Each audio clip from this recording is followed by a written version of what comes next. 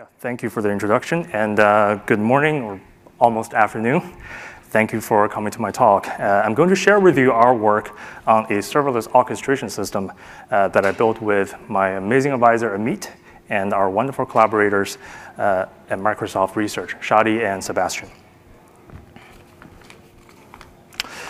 Serverless computing is a new paradigm that uses functions and stateful services to build applications in the cloud. Functions are stateless, event-driven, and usually short-lived. Now, serverless provides many benefits compared with traditional cloud computing. Often, it is easier to use, scales better, costs less, and is more efficient. As a result, we've seen increasing serverless adoption, and many view serverless as the next evolution of cloud computing. In this evolution, an important question for the serverless community is how to build large applications that consist of many functions. Unfortunately, building large applications natively on serverless is challenging. Stateful patterns, such as aggregation, are difficult to implement because functions disappear after they complete, and provenance must be tracked to aggregate the correct group of functions.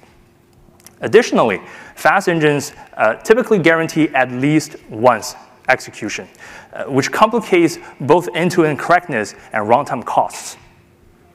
For a single invocation, we can end up with multiple final outputs, and these outputs can also diverge if any one of the functions is non-deterministic. So to address these challenges, many have turned to the approach of adding additional services into the serverless infrastructure. And the most common approach is to add an orchestrator service. Orchestrators provide higher-level programming interfaces for defining interfunction relations, commonly as directed graphs. Users can deploy their own orchestrators in VMs and containers alongside their functions, or use provider-hosted orchestrators such as Amazon Step Functions.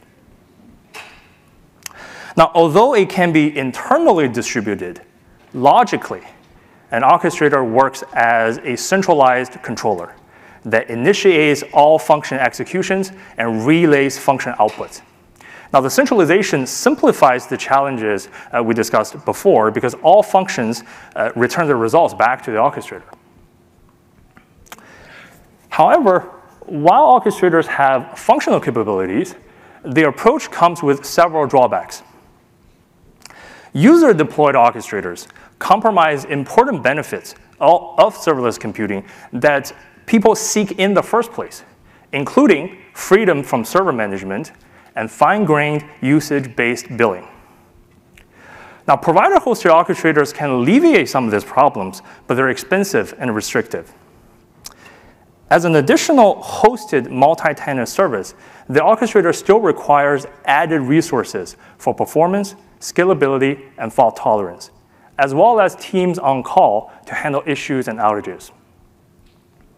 Furthermore, orchestrators limit users' ability to make application-specific changes and optimizations, which can compromise performance and programmability. For example, applications that deal with a certain type of data might want to choose a more suitable data store to relay data between functions instead of having everything go through the orchestrator. Additionally, applications have to compromise performance by using less efficient patterns when their desired functionalities are not supported by the provider orchestrator, and they can only hope that future updates can fix their issues.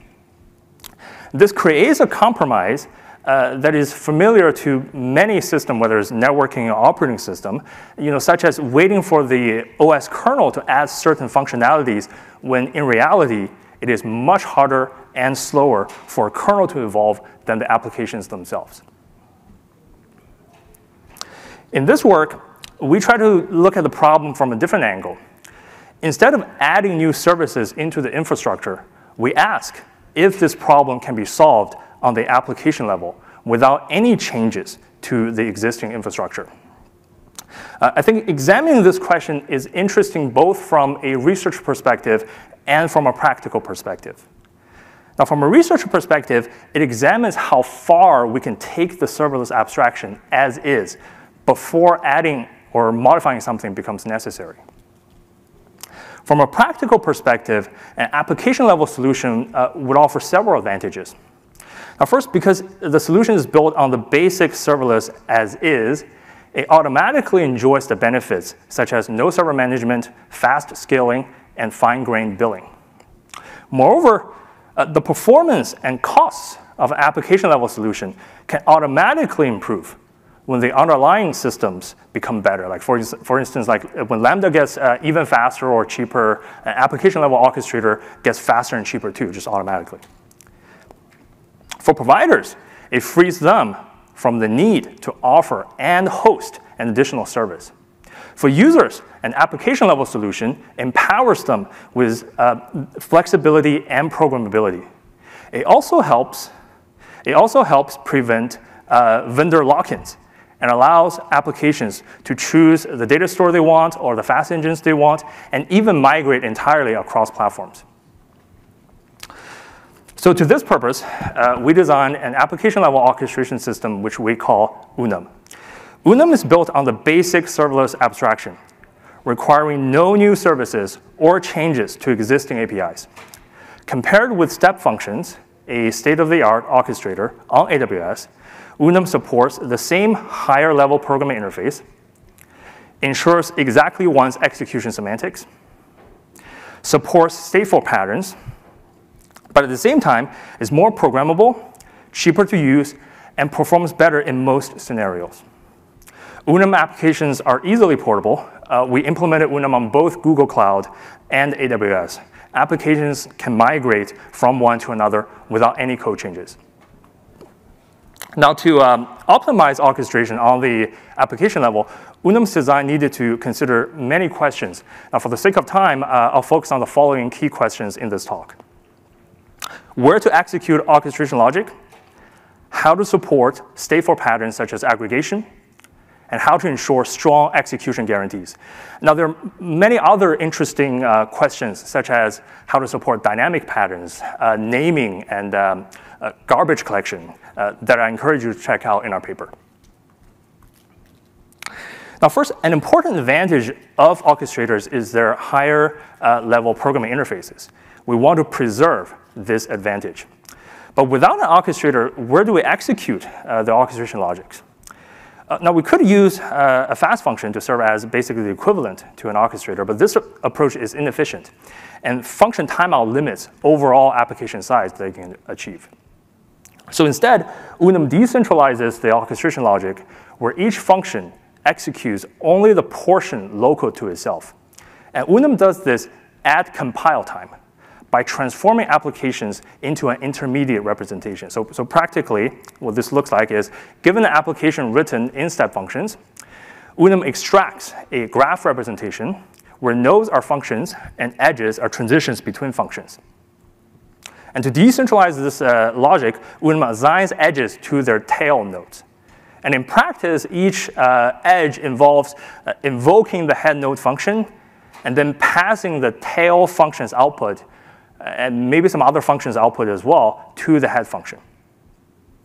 So the Unum IR encodes these actions such that each function basically end up having a sequence of instructions specifying what orchestration actions to perform after user code completes. So for example, here we use invoke B instruction to encode that A should invoke B and pass A's output to B. And here is basically the same thing, but for two outgoing edges. And then at runtime, the Unum library wraps around user code and executes the IR instructions transparently. So you don't need to change your user code at all. Now, an important benefit I want to note of this application level approach is that developers can control how simple or complex the IR needs to be. You can add instructions, tailor them for specific use cases. In our implementation, we built a standard library that consists of instructions to support all patterns in step functions in order to show that we can achieve the same level of functional capability as a centralized production orchestrator.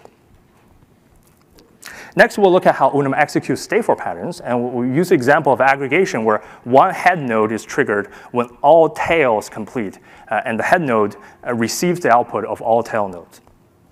So the high-level idea is that each tail would write its result into the data store upon user code completion, and then check whether other tails have completed. If everyone has completed, then the function invokes the head node.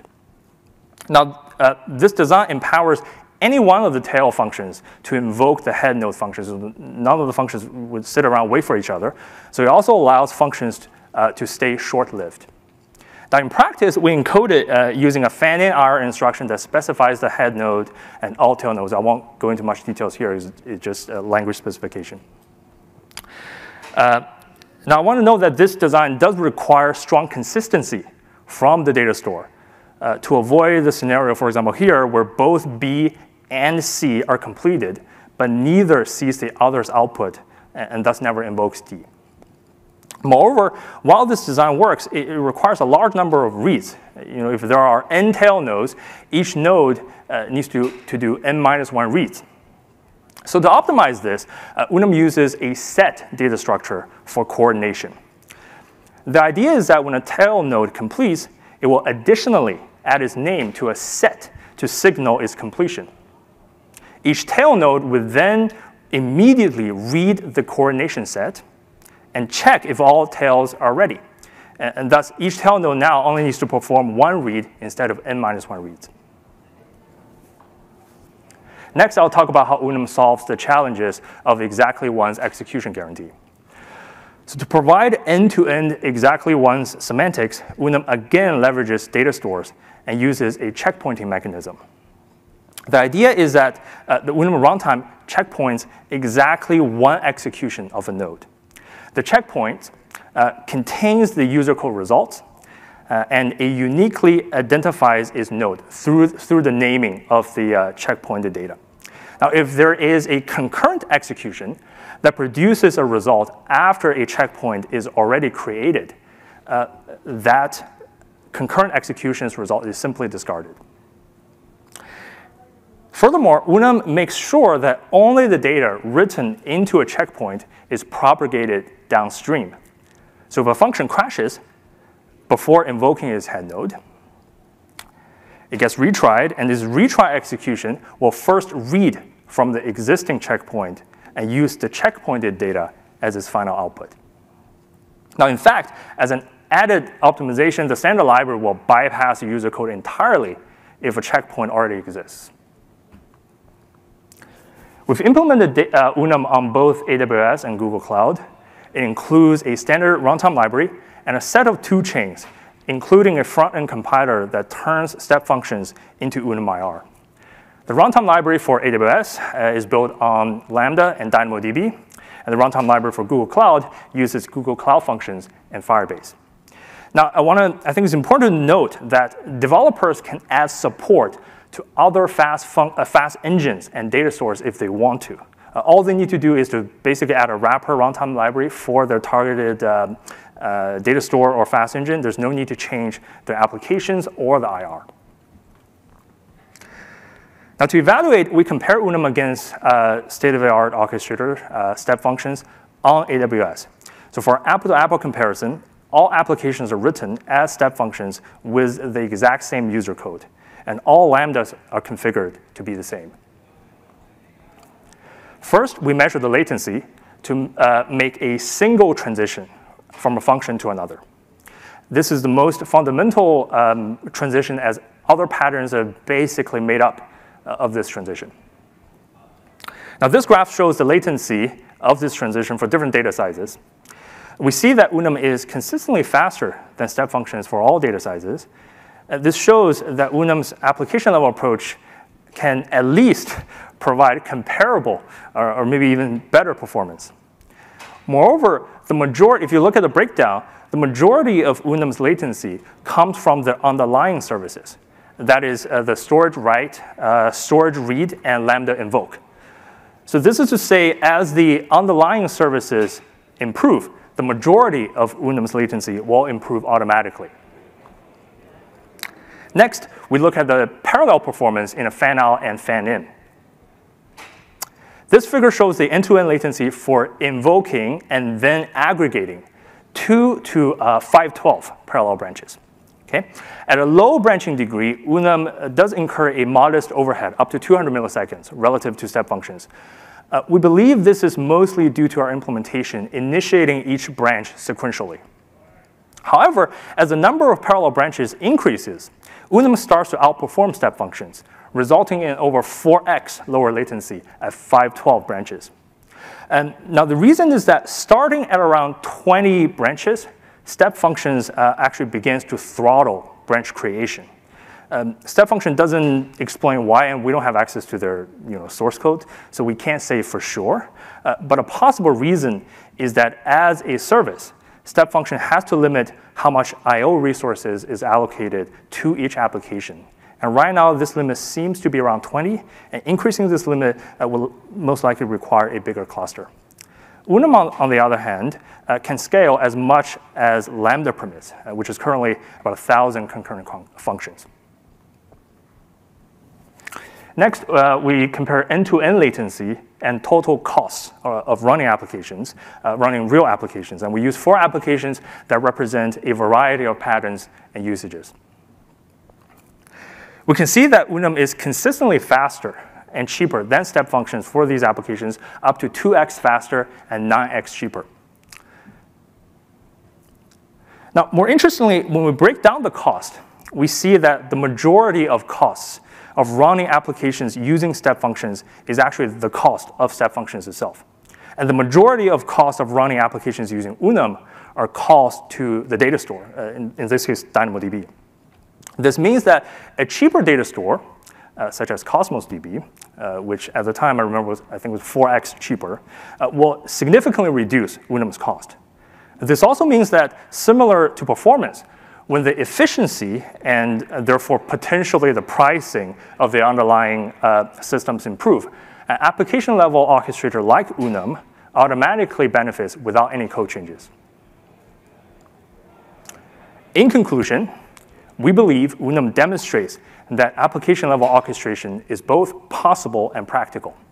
Compared with a state-of-the-art production orchestrator, application-level orchestration provides the same level of execution guarantees and is more flexible, cheaper, and often faster. With that, thank you, and I welcome your questions. Thanks,